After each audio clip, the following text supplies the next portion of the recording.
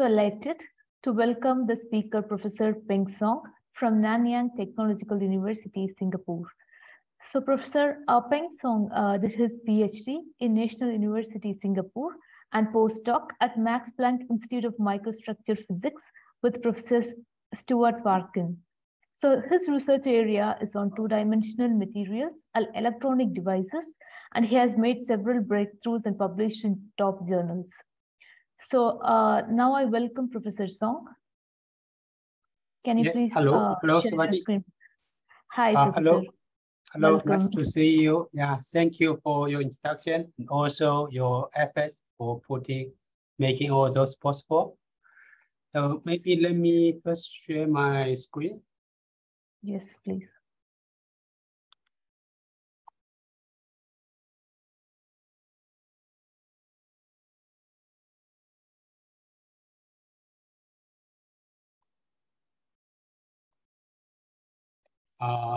Hello. Can you all see my screen? Yeah, your screen is visible now, Professor. You can continue. Okay, thank you. Thank you. So today I will briefly talk about our research here down at NTU Singapore. As what you mentioned, we're mostly working on 2D materials and particularly 2D spintronic devices. So today I'm going to discuss some of our recent efforts in detecting or detection of 2D magnetic states with spin Hall effects. So this is the outline of my talk. First, I will give some very brief introduction, and also then I will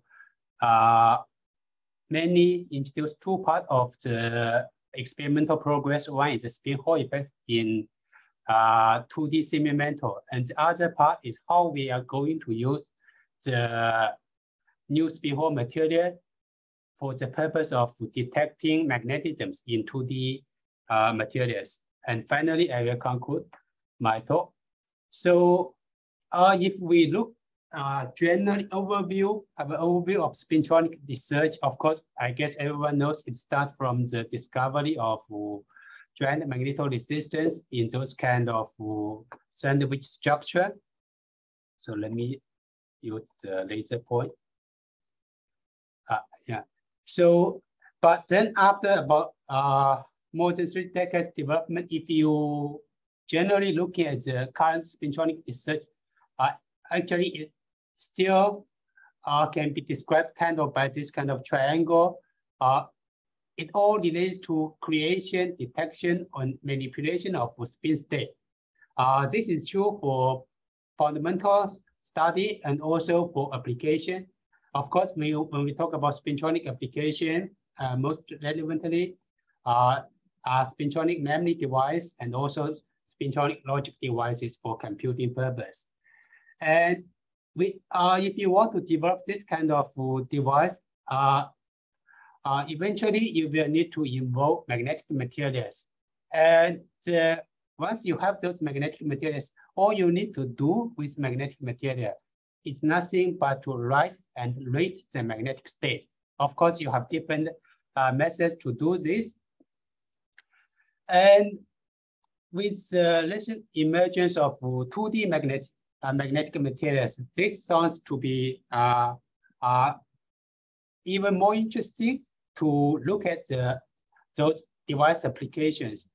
So actually, I believe it is the first speaker of this session already give a quite good background information about 2D magnetic materials. So here I just show some kind of typical or milestone study of 2D magnetic materials.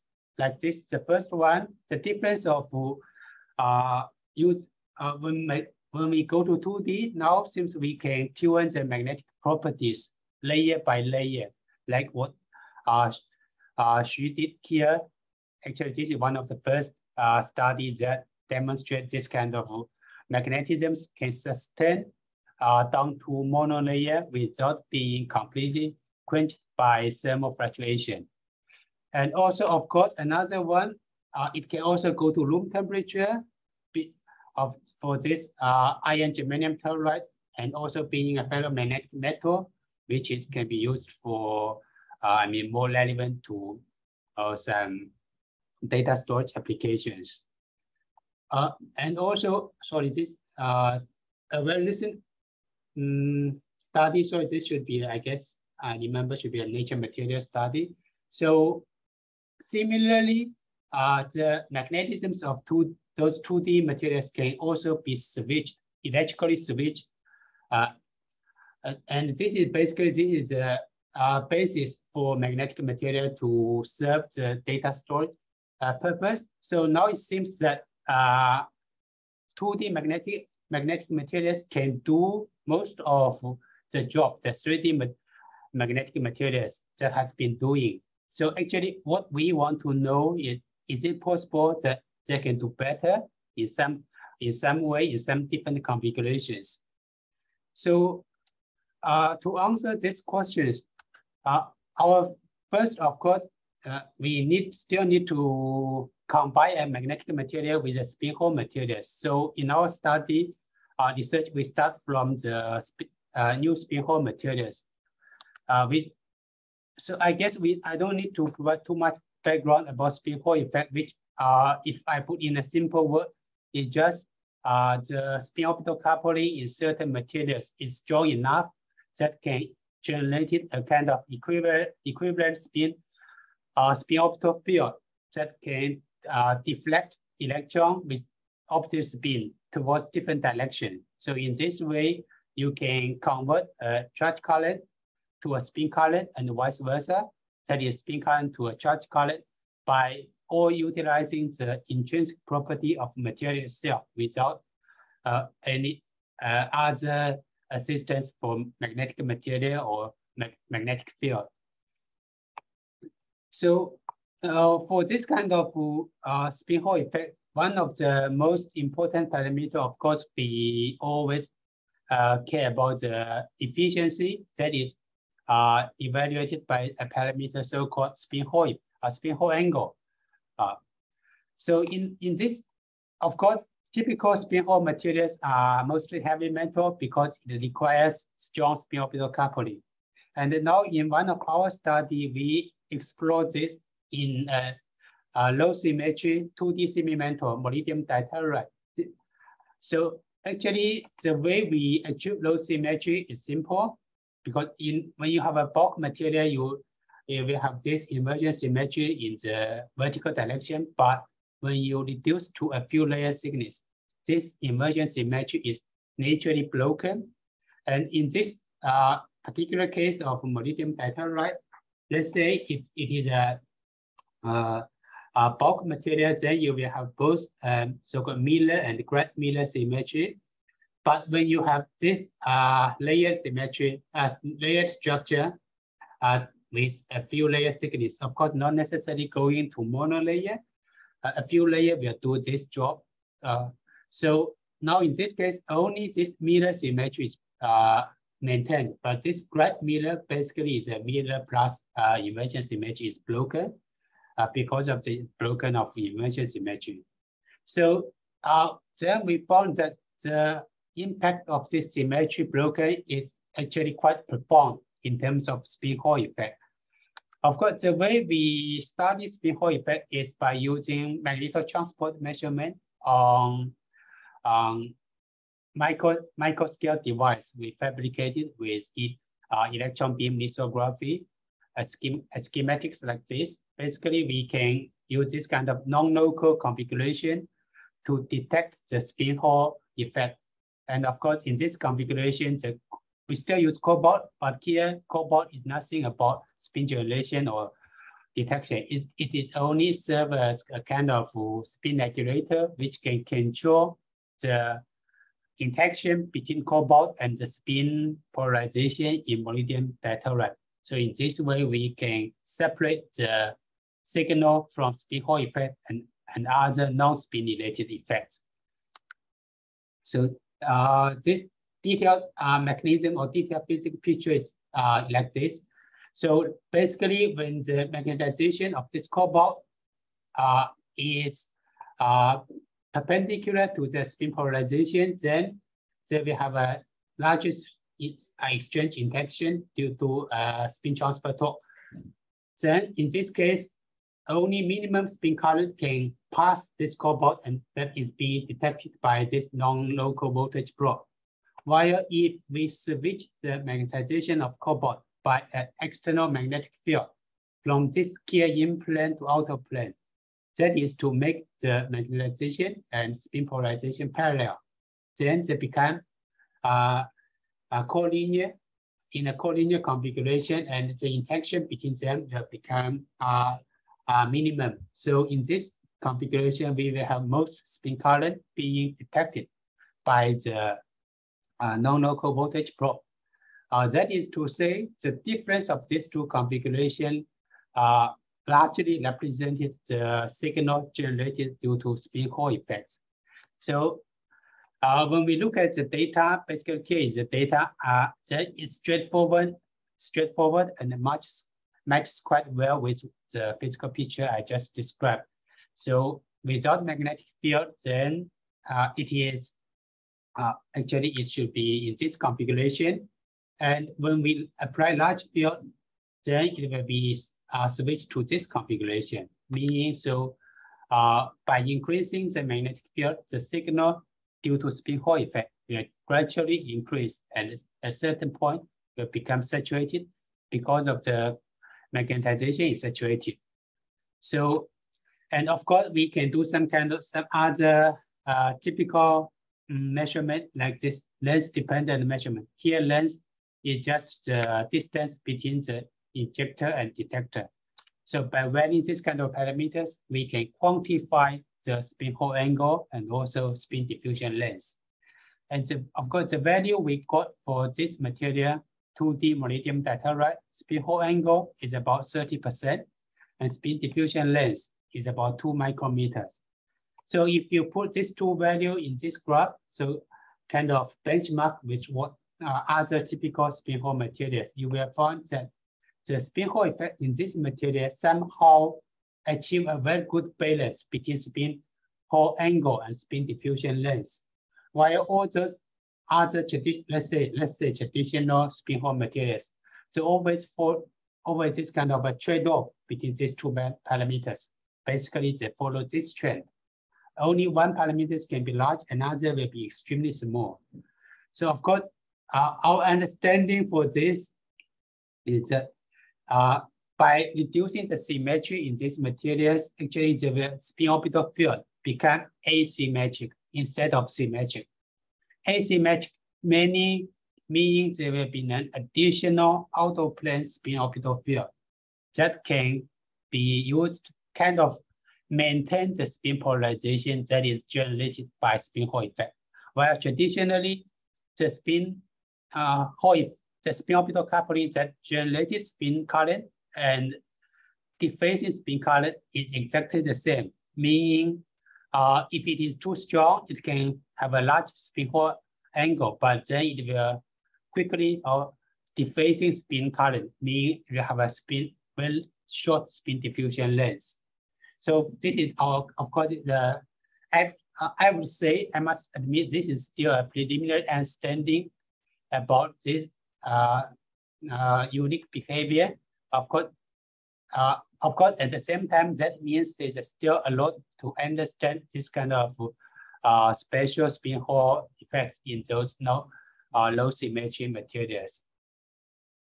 So the second part, I will discuss how we can use the spin Hall effect still in molybdenum diterite to detect 2D magnetisms.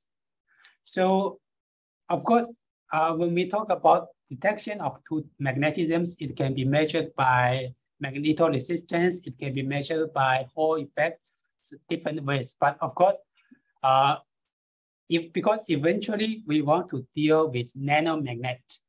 For those kind of measurement like magnetoresistance measurement, the energy consumption will be dramatically increased when you measure nanomagnet because of the resistance basically inversely proportional to the size of your magnet. So If we use spin Hall effect to do the job, then likely we can have a more energy efficient way to detect magnetisms. And the way we do this is described by these schematics. Basically, we will, of course, we still have this, we choose to use this iron germanium telluride. This so far, I would say, one of the most typical 2D ferromagnetic metal. So we choose this one as a demo. So iron germanium telluride, then we can have both configurations of what we call local readout and non-local readout. The local readout means the spin, the detection happens exactly at the place of FGT, while the non-local readout means there's a spin diffusion between these two. The detection happens some distance away from the magnetic material itself. So, and of course, in this way, because of the different magnetization, the spin Hall effect will generate opposite signal. Ideally, one is positive, one is negative, like described in this cartoon. So, and in this way, we can generate it or measure two resistance states that correspond to the opposite magnetization of FGT. This is idea how we use spin Hall effect to detect the magnetisms in FGT. So of course, another unique feature in this system is that now at the interface, this FGT and molybdenum ditelluride is purely 1-watt interface. And with those kind of 1-watt interface, we can eliminate a lot of spin defacing channel, such as defects, interpenetration, and also some even crystal defects. So in this way, likely we can have a much more efficient interface for spin transport or spin transfer. Actually, this is also one of the reasons why we can achieve quite remarkable efficiency, as I will show below. So next, I will basically discuss these two configurations separately. So the first one for the non-local spin readout. So now you can tell from this configuration, basically, when we apply a current between these two, now the FGT will inject a spin polarized current into molybdenum ditelluride. And then the spin Hall effect in molybdenum ditelluride can convert the charged spin current injected from FGT into a charge current, which can be detected as a non-local voltage when you use this kind of configuration. So this is a physical picture underlying this schematics. And of course, in our study, we're mostly working with exfoliated 2D materials. So the device will look like this. We use those microscale flakes obtained by mechanical exfoliation and then make this kind of high quality heterostructure. While for the measurement, if you look at the data, then the most distinctive feature is this hysteresis loop. So basically, we have found that when we switch the magnetization of FGT, you will see a abrupt change in the non-local resistance or non-local voltage. Of course, then overall what you got is this kind of hysteresis loop, which looks quite similar to the anomalous Hall effect of FGT itself. But of course, we know here we are not measuring FGT. Actually, it is due to the spin Hall effect in MOT2, sorry, molybdenum ditelluride itself. And of course, we can have some other kind of control measurement to be more affirmative about this AtC-AtG mechanism, such as if we switch the direction or reverse the direction of injection current, then we can have a reversed signal. also actually this basically this non-local voltage is linearly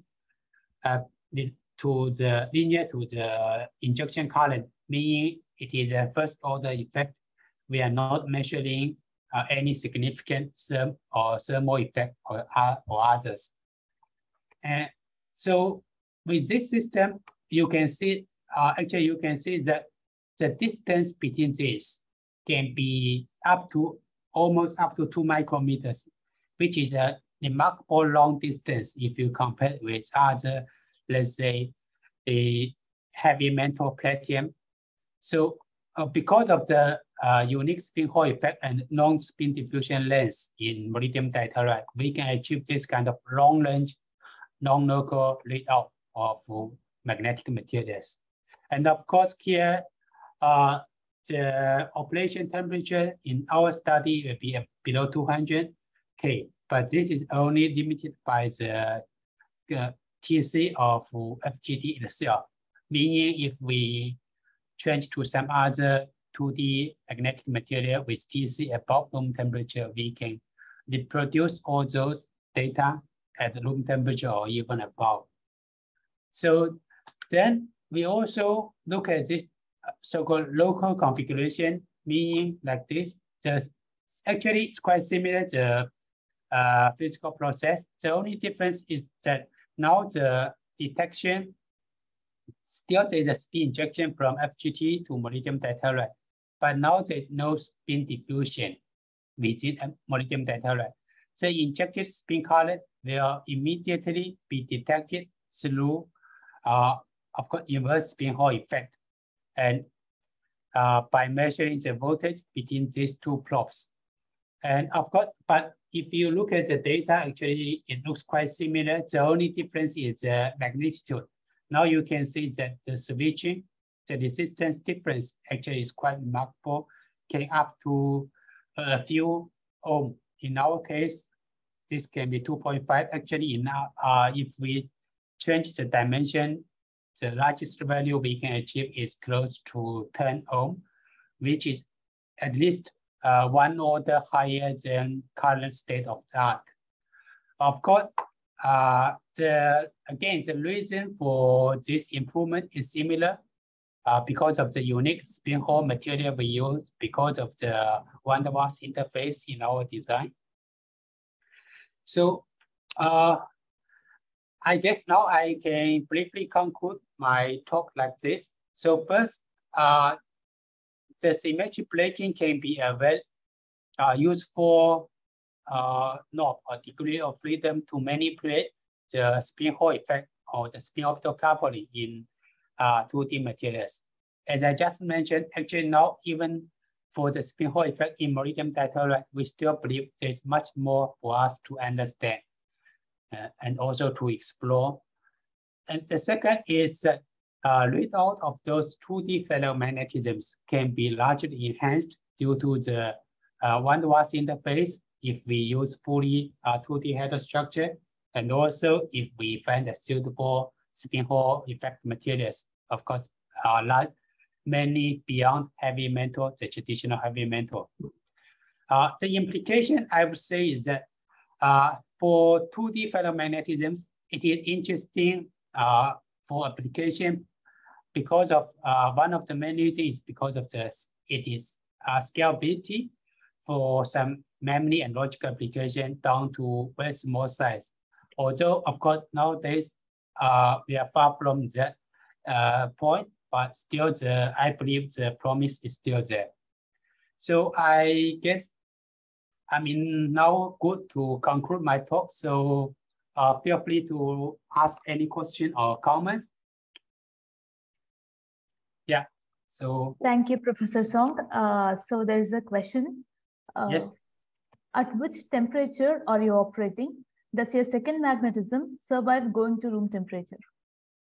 Yes, as I mentioned here, now all our measurements were done below 200 K, but this is only limited by the TC of this FGT iron germanium telluride itself. If we can find actually now, or there are already some quite robust room temperature 2D ferromagnet. Then with those kind of material, we can for sure have no problem to go to room temperature. Thank you. So I have a question, Professor Yes. Song. Is there any material with room temperature, transition to the materials with good effect? I guess no, it's just chromium telluride. It can be about room temperature, but of course at certain composition, which I don't remember quite well. But chromium telluride, these two elements can be ferromagnetic metal with TC above room temperature. Okay. Yeah. So actually, regarding the previous question, Jan myself did not understand what you said. Could you please repeat your answer, Professor? Like he's asking if you can go beyond room temperature with your material. Yes, we can. For the let me put in this way now. Okay, first now in our measurement, we didn't go to room temperature below 200 K. We did the reason we cannot go to room temperature is that the TC of FGT is about 200 K.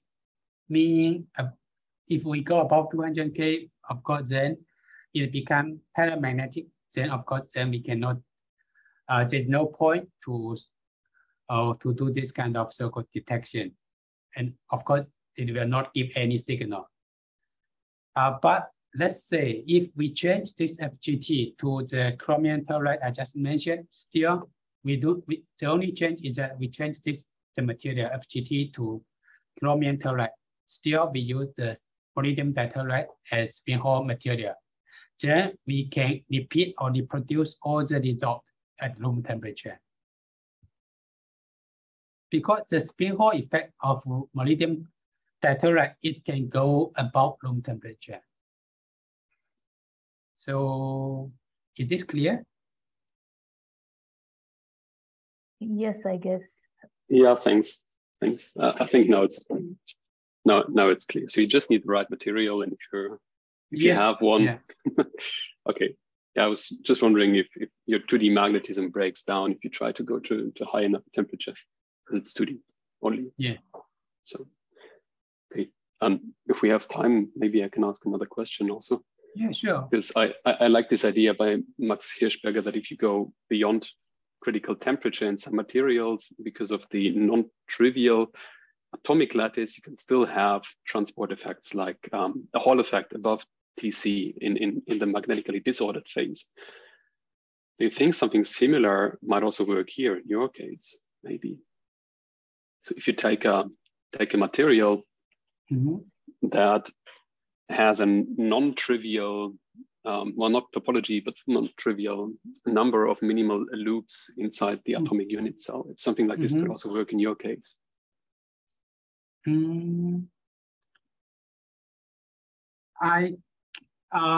Okay, my understanding is that yes, it will, that will depend on the, so the structure you mentioned, how it can be used to generate spin current, because eventually we still need rely on the spin injection from the magnetic material to the spin hole material. Of course, in one case, the case you just mentioned is some kind of special structure in the magnetic material, but if that can be used to generate spin current, I guess that would be case by case.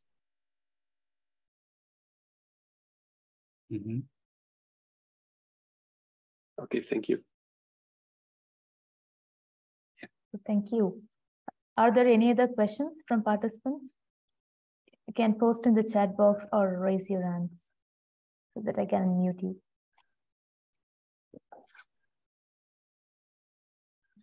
Okay, I do have another question, Professor Song. Yes, so please, generally, please. in 2D materials with transition temperature below room temperature, so what is to what extent can we realize some real-time applications in that materials, that sort of materials? So you mean with TC below room temperature? Yes. Well, of course, if you really talking about some real application, for sure they are going nowhere. Nowadays, application, memory logic application, of course, first of every requirement, it has to be room temperature operation. But I guess for us, it's still important at this point of time, important to explore those behavior at low temperature, and also let's say this, discuss or investigate the scalability of those new materials, even though it's at low temperature.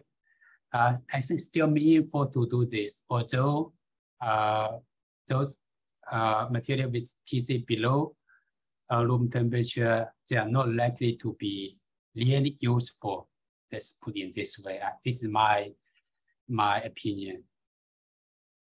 Okay. Yeah. Thank you. So are there any other questions from participants?